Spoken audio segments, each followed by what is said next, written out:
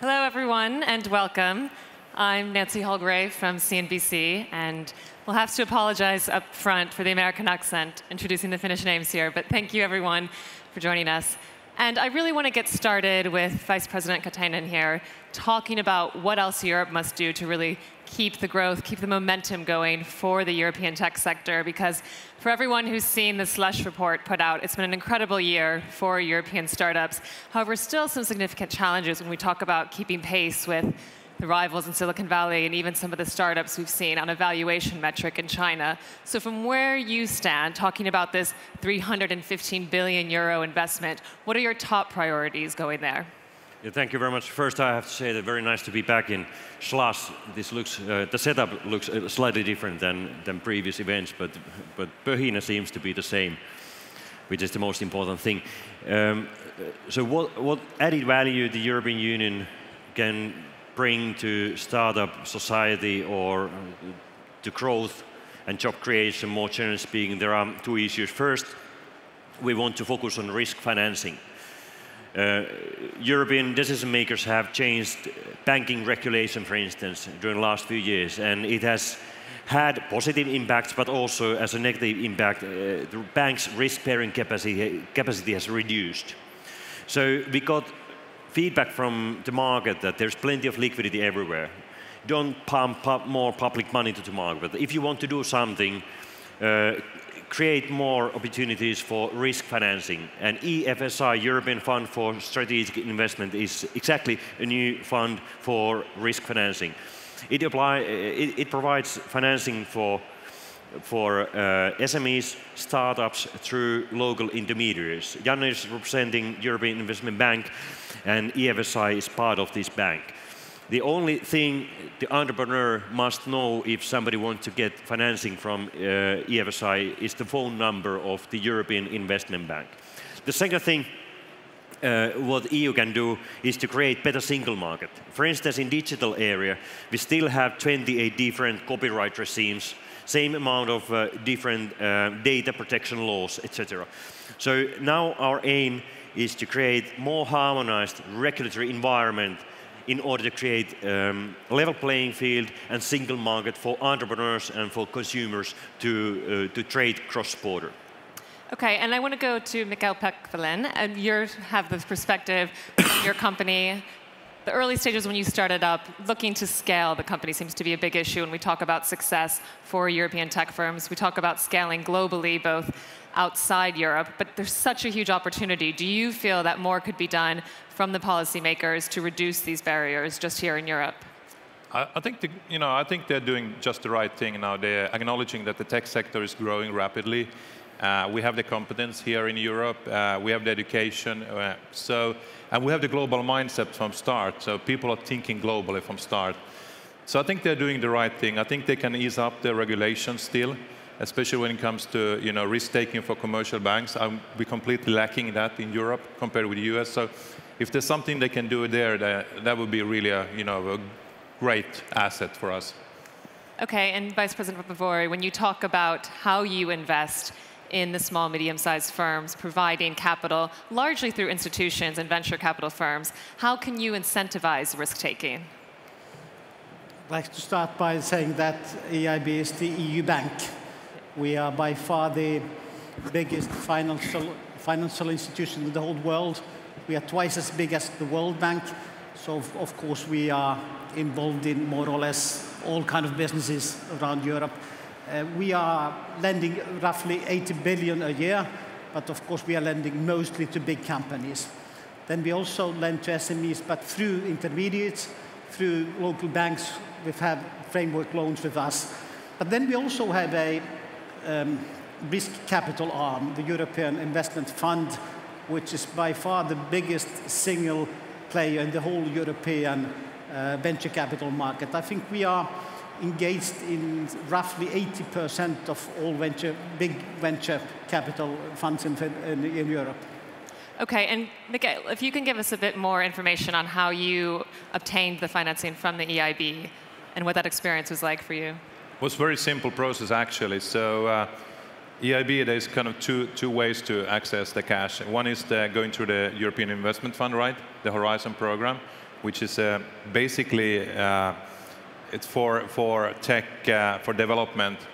Once you pass that needle eye, it's a much easier task to deal with the investment bank, European Investment Bank, because basically they've done their due diligence already done. So for us, once we passed the Horizon Fund, I think it was something like 6 to 8 weeks to complete the transaction with the European Investment Bank, which was, by my experience going back 20 years dealing with venture capitalists, was the most easiest and most convenient process I've ever been in.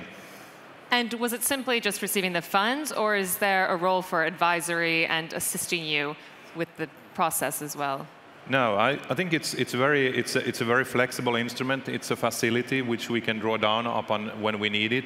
So it's basically a kind of a growth financing for us, and there's very little governance attached to it. So it's a very flexible instrument.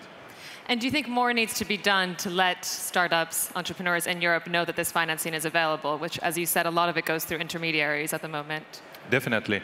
And I mean, the team there is, I mean, European Investment Bank is pretty big, if you look at the size, but the team is extremely competent. And I think there are some 200 Finns working there, actually. So they are extremely knowledgeable and extremely competent. I think people are afraid of actually approaching them. It's been seen very much like some kind of a nationalistic bank, and it's like any commercial bank should be treated. Does that resonate? Micke Paqvalen is representing the smallest possible company who has had a direct access to our lending, and all the smaller companies and the early stage companies, they do not handle their cases directly with us. But for example, the European Investment Fund is the biggest single player also in the Finnish venture capital market, and we are engaged in all the big venture capital funds in Finland. So I can say that most of you who have received some investments from some venture capital funds in Finland, you have also received EIB money, even if you maybe don't know it. Yeah. But not only EIB, it's EIF as well. So that's one actually eligible for all companies. So that's what Europe is doing on one level to address the capital, the funding concerns. But VP Katainen, if I could go back to you, really on bringing down the barriers across Europe and encouraging growth among startups. Let's talk a bit more about the technology in terms of helping companies sell across borders. When you talk about the single digital market, where are you in that process, and what areas do you still think need to be addressed first and foremost? Thank you. Before going there, we could advertise together with Janne EIF, European Investment Funds facilities to venture capital funds, because EIF, like Janne said, provides funding to intermediaries, like private venture capital funds. If some fund manager here consider it reasonable, you can contact EIB or EIF already today, looking at the opportunities, what they have to offer to you. But coming back to your question on digital single market, where we are now, my colleague Andrus Ansip, who is also a vice president of the European Commission, former Estonian prime minister, he's in charge of creating concrete proposals in order to harmonize the regulation in digital market. He will make a concrete proposal on copyright regime harmonization by the end of the year. This is one of the first proposals he's going to do. And there are together 16 concrete proposals coming by the end of next year, which all will harmonize the regulation or regulatory environment in Europe, just for making it easier for companies to operate across border, but also easier for consumers to buy products. For instance, one of the areas is geo-blocking. We want to ban geo-blocking, which means that if you have legally bought some products here in Finland, but then you move to Brussels or to Sweden, you cannot anymore to use the same digital product because there are geographical blockage. And this is an obstacle. They don't have similar geo-blocking in the United States. So we have very compact, well-functioning continent, and we have to allow the businesses go across border better than it does at the moment. And you mentioned the need to harmonize regulations, and I'm wondering what the Commission is doing, whether it's consulting entrepreneurs, consulting people who are actively involved in tech to stay on top of the latest innovations, because of course, as we all know, with innovations changing every day, there is this argument that perhaps regulators, policymakers can fall behind the technology. Is that a concern for you, and how are you trying to bridge that gap? Our process always goes like this, that one, in this particular case, for instance, Andrus Ansip has decided, or the Commission has, as a whole has decided that we need to do proposals on those 16 areas which I already mentioned, including harmonization, copyright regime. We sent questions, or we launched a public consultation during which we expect private sector, for instance, to advise us how to do it. What are the real challenges, what are the problems, and what is the best way to address those challenges? So we don't work in a silos or in Brussels bubble. Instead, we are collecting feedback from private sectors and those who are already in market and try to get feedback in order to get it right. And one sector that strikes me as still in some ways suffering from a lack of clarity on regulation is the sharing economy, of course. And I believe you've been quite outspoken that we have to address this, and trying to just halt Uber altogether is a bit unrealistic. So where does the Commission stand in terms of harmonizing its regulatory approach to the sharing economy more specifically? The EU Commission is very strongly in favor of sharing economy business models because it's the future anyway, whether we like it or not. And what it's all about, it's about new business model which is using new technologies for consumers, and there is a demand in the market, and we have to look very carefully in Europe whether our current regulatory environment really fits for purpose. And this is not the case, for instance, in transportation sector. I understand perfectly well that if you change the license-based regulatory environment, it has some impacts, and all those impacts are not necessarily positive. But if you don't allow new business models to enter to the market, you kill much more than is necessary. So the Commission doesn't have any official policy towards Uber, for instance, but we are strongly in favor of new business models, and what we are doing at the moment is to give guidance to member states how to further develop their regulation in order to be more open for new business models. For instance, European legislation on services, it allows sharing economy business models. But in member state level, there are some other legislations which ban those. And now we want to encourage member states to harmonize the regulation in order to create better business environment for sharing economy. Okay. And Mikael, do you want to weigh in on this from you being an advertising company? Perhaps the regulations of more concern to you may be data and privacy. But what were the challenges like for you both in starting and trying to grow the business now when it came to meeting the different regulations across Europe? Sorry, can you repeat that question? In terms of your challenges meeting different regulatory standards across Europe, if you can shed some light on what that was like for you starting the business. So one good example was we actually, products is also a way of advertising. And we actually, when we started off the business, we actually stumbled across the VAT is not deregulated and it's not equal in every country. And everything around VAT, taxation and all of that stuff is still, there's a lot of mess around that, and so the harmonization is quite still on the way, and that prevented us from doing a proper business. But that was 3 years ago. Okay, now let's shift back to the investment, providing capital angle again. Vice President Vapaavuori, if you can weigh in. You did mention that right now a lot of your support is going to larger companies, but I'm wondering when we talk about the different stages here too, there's some concern that in Europe, when we talk about further growth of startups, that there's a fair amount of capital available at the early seed stage, but not enough at the later stages. Do you think the EIB could play a role in helping advance further availability of capital as companies progress? Oh, of course we can, and we have done it already. We are strongly involved in all stages, but what we do directly is that we handle with big companies. Then we, of course, have a lot of deals with local banks and local national promotional banks, and through them we are also investing SMEs. I think we financed 110,000 SMEs last year in Europe. And then, as I also said, through our investment fund, we are also a very active player in the venture capital market in all stages. So of course, because of our size, you could say that we are involved in and engaged in all sectors and in all stages. All sectors, all stages.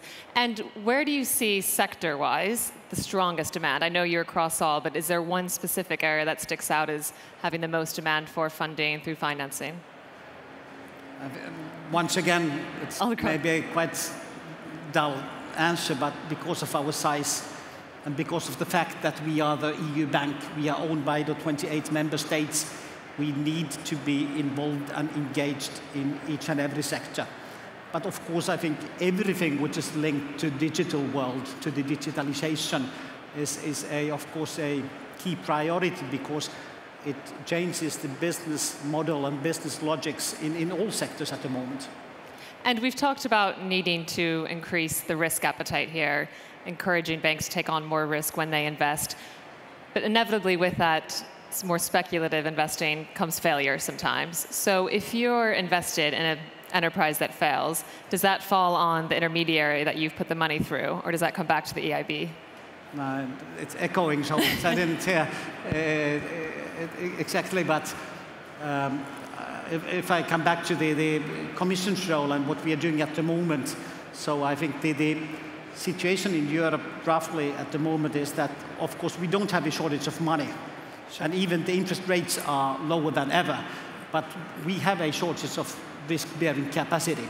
And that is the big change the Commission is trying to do at the moment. Yeah. We need more public money in order to generate more private money in order to take more risk. And that is also the big change we are seeing in the bank. So we are increasing our risk profile a lot in the future in order to do that, and also pumping much more money to the venture capital funds in order to get access to risk capital also for companies which have not been able to do that so far. I suppose the question I was trying to articulate, though, is how do you hedge against the risk in the event that these enterprises fail and are not successful? We are a bank. We are a different bank because we are a non-profit bank, but we are still a bank. We only finance bankable projects. Vice President Katainen, does that resonate with how you feel about increasing the risk-taking here? Sorry, to increase risk-taking on behalf of the banks. Do you think that's something that still needs to be done? Well, I mean, the EFSI itself is the way to decrease the risk of private investor.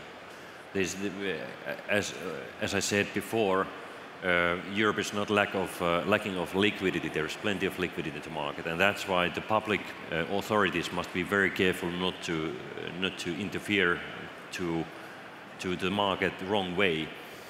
And but for instance, because of changing banking regulation or because of to need to strengthen capital base of the banks in some particular member states, banks cannot take that much risk as they could just a few years ago. So that is the reason why EFSI can make a difference, just to cover part of the private investors' risk. But risk-taking is also a cultural issue. And this is something which the political decision maker cannot change, at least overnight. The American risk-taking culture is different than the average European risk-taking culture. Right. But even though we cannot change this culture so fast, we can provide risk financing, and maybe it helps over time to look at if you fail, it's not the end of the world, but always it's beneficial or useful to be entrepreneur and innovator. And shifting focus a little bit more to the single digital market and your work in that area, there's been so much attention, so much hype over the roaming fees, and some criticism that it's taken a bit too long to repeal that. Where is the Commission in that review, and how do you answer the criticism that it's been too slow? So we have already decided to ban the roaming fee. And it's, I mean, it's a basic infrastructure for mobile technologies or mobile telecom sector.